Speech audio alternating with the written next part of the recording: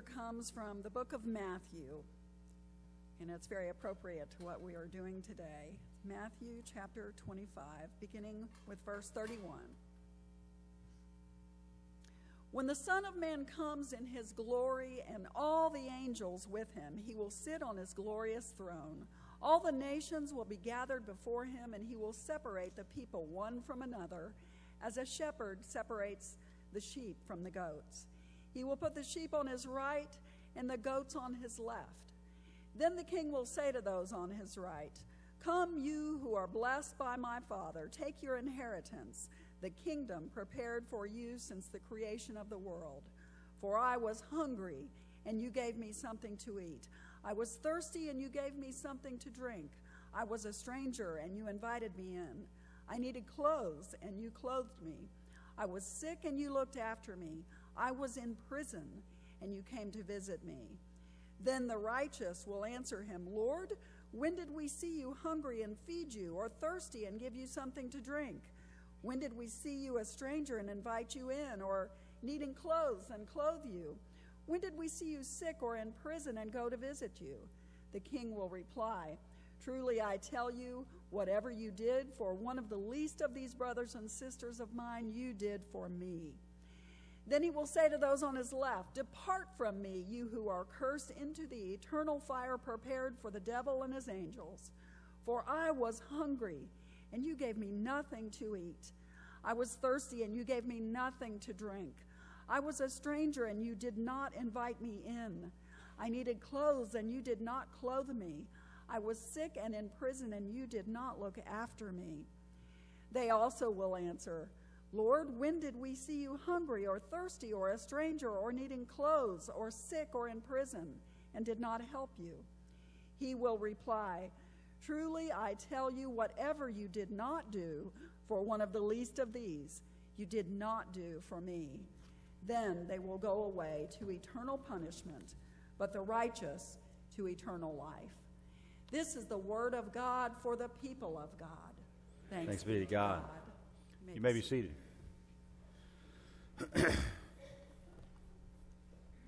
All right, so we might go a little bit over 30 minutes this morning, okay? That's okay. That's okay. Let's bow our heads real quick. Gracious Lord, thank you for today, and thank you for the opportunities you have given us in this day. I pray we would take full advantage of them to make a difference in the world in which we live, using the gifts and graces and abilities and resources that you have given us to make a difference in this world for the sake of Jesus' name, and to touch hearts and lives in Jesus' name as well. In Jesus' name we pray. Amen and amen. Came across an article a few years back, and I've shared it before. Some of you will probably remember it. Some of you won't, and some of you probably never heard of it because you're new with us. But I wanted to share it with you again. It's an article that's titled "How to Be Miserable." How to be miserable. It says, if you want to be miserable, number one, think only of yourself. Talk only of yourself. Use the word "I" as often as you can. Mirror yourself continually in the opinions of others. Listen greedily to what people say about you. Expect to be appreciated. Expect to be appreciated. Be suspicious of everyone. Be jealous and envious of others. Be sensitive to slights. Never forgive a criticism. Trust nobody but yourself. Insist on consideration and respect from everyone. Demand agreement with your own views on every single thing. Sulk if people are not grateful to you for favors you have shown them. Never forget a service that you have rendered. Shirk your duties if you can. And then this final piece of advice for those who want to be miserable: do as little as possible for others. If you want to be miserable in life, this is how you do it. Say it with me: do as little as possible for others. You know, I don't know about you, but I don't want to be miserable in this life. I don't want to go through life where everything is about me and I'm always getting my feelings hurt. I don't want to go through life where it's just my little kingdom or my little world. I want to know joy. I have found that you can discover joy in Jesus and in doing the sorts of things that Jesus calls us to do. I have discovered that you can find joy in following after the example of Jesus Christ when he kneels down and washes the disciples' feet. I have found you can discover joy when you are doing things like Jesus did in touching people's lives, in feeding people who are hungry, or trying to heal or bring healing to people that are wounded or sick. Jesus makes this a part of his ministry. He makes it a central focus of his ministry because he too wants us to discover the joy that lies therein when we make a difference in other people's lives. We discover a joy that comes from our service, from our giving, from our helping, from our moving beyond ourselves. So if you want to be miserable, do as little as possible for others. But if you want to know joy, discover it by doing as much as you can for the sake of others. Pardon me, allergies, dry the mouth, and all that kind of good stuff. So, today's mission opportunity is a Be the Church Sunday. We've been talking about this for a while now. We are going to be the church today. It's an opportunity to be joyful because we are going to be making a difference in people's lives. 815 million people in the world don't get the food they need for a healthy life. Folks, we go home every day and we get a meal. You know, we go out to eat whenever we want to go out to eat. You know, we are well fed, but there are children and adults around the world who go to bed hungry, and that's a shame. That's a shame. You know, there are 66 million primary school-age children who attend classes hungry across the developing world. I mean, think about that for a minute.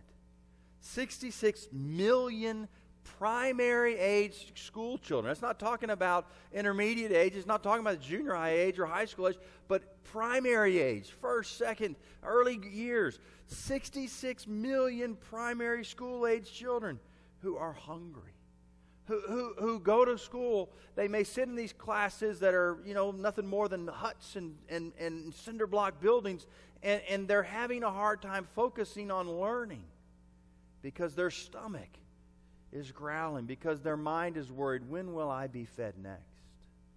There are people, 66 million people, kids, school-age children, that are hungry across the developing world. Rise Against Hunger, the organization we're partnering with today, provides nutritious meals. That's a combination of rice and the dried vegetables and vitamin nutritional things, supplements that go into these meals so that children can focus on their education. So they don't have to worry about, are they going to get a hot meal or not that day?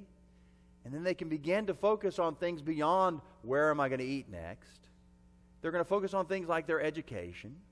And by being able to focus on their education, they're going to be able to learn and grow, and this betters their odds to break out of the cycle of poverty in their part of the world. Today, we are going to make a difference in another part of the world without ever leaving Bullard. We're going to make a difference beyond ourselves.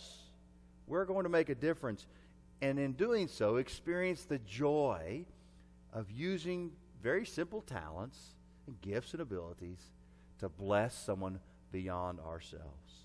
In the parable of the sheep and the goats, Jesus talks to us about how ultimately we're going to be evaluated.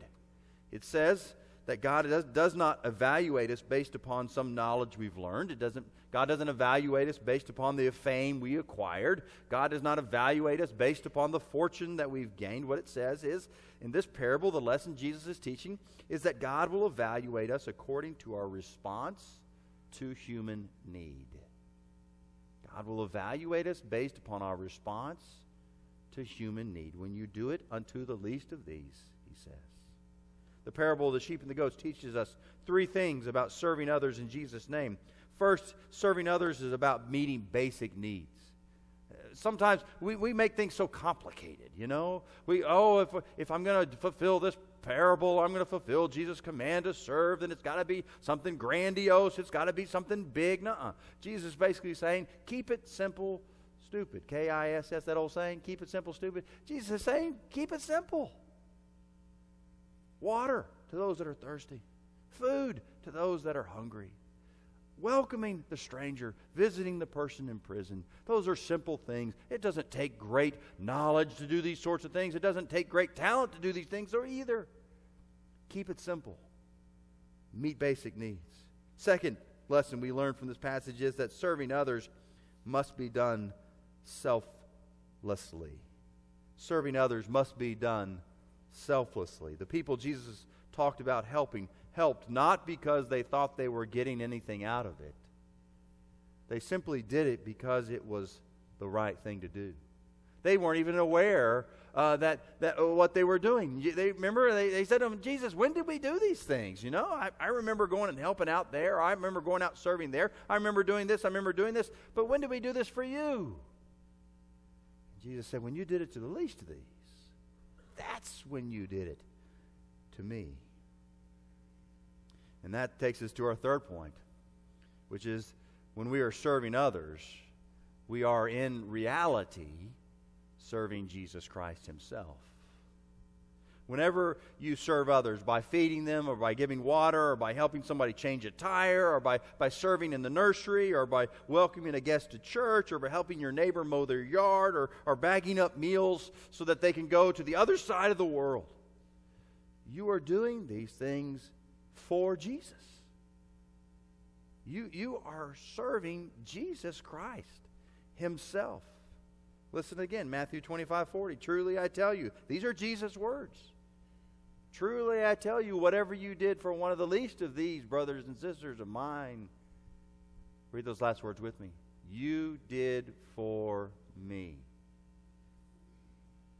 St. Francis of Assisi was a monk back in the 1100s and 1200s. He experienced this reality in a very supernatural way. He was traveling on horseback, and before he became a monk and before he was this spiritual giant that we read about in our history, he was a spoiled, wealthy, high-born, high-spirited young man who was going through life with a silver spoon in his mouth.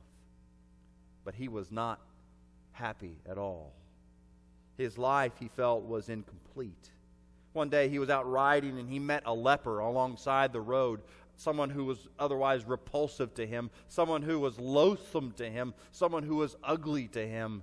And yet something inside of him in that moment compelled him to get off of his horse and to throw his arms around that marginalized person. And as he put his arms around that leper and he pulled back, he looked into the face of that man, and supernaturally it changed into Jesus' face. There's another story that's told of a man named Martin of Tours. Martin was a Roman soldier, and he was also a Christian. One winter day, as he was entering a city, a beggar had stopped him and asked him for money, but he did not have any coin on him to give. And so what he did instead was he pulled out his sword and he took off his own cloak, which had been, worn weather and threadbare, but it was all he had to give. So he took his sword, he split the coat in half as this beggar stood in front of him, shivering from the cold of the winter, and he took that half of the cloak and he wrapped it around the gentleman's shoulders, and so that he'd have a little more warmth and maybe make it through the night. Later that night, Martin went to his own home and he went to sleep, and as he was sleeping, he had a dream. And in his dreams, he was in the heavenlies, and he saw in the heavenly places all the angels speaking to Jesus. And one of the angels said to Jesus, Master, why are you wearing that battered old torn up cloak? Who gave it to you? And Jesus answered softly, my servant Martin gave it to me. 1 John chapter 4, verse 19 is a short, simple, but very powerful verse, and it says this. We love because God loved us first. Why are we doing what we're going to do today? Why? we're going to serve today because Christ first served us. We're going to love others in a practical way by taking a little bit of our time. Our feet might get a little tired, folks, standing up. We can sit, that's okay. We might have to put off lunch just for a little while so that we can make sure someone else has lunch when they may not have had it any other way. And that's okay. We can do these things.